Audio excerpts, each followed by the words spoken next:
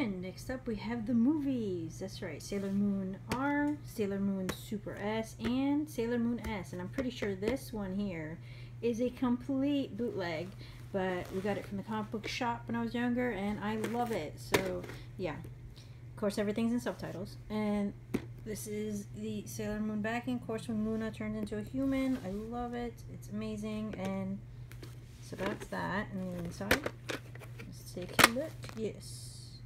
VHS. And this is Sailor Moon S by Pioneer, and it's really nice and foily. This is the side of it, black dream hole.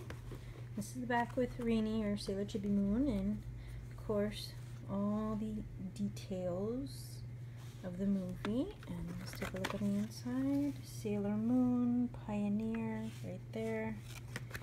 Let's take a look at the other one, Sailor Moon R. And this is the one that Viz is having their spectacular showing in the movie theaters, which I went to, and I'll talk about that one later. But this is the back of it, The Promise of the Rose. This is the side. And they did like an excellent job with the packaging. Nice and super sturdy, and very, very glossy and shimmery. There's Sailor Moon.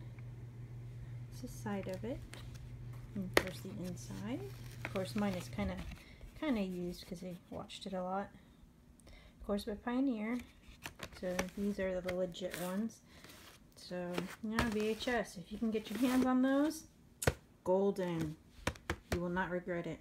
And of course, you know, bootleg is not that bad. It's not that bad. I know people are like, oh, bootleg is horrible. You should never buy it. But this is really great on the television. Like, it's not crappy or anything. It's really good quality. So whoever did that, props to them. But yeah, I got these in the 90s. So of course you gotta move them to DVD now. But if you find them on eBay, snap them up, because these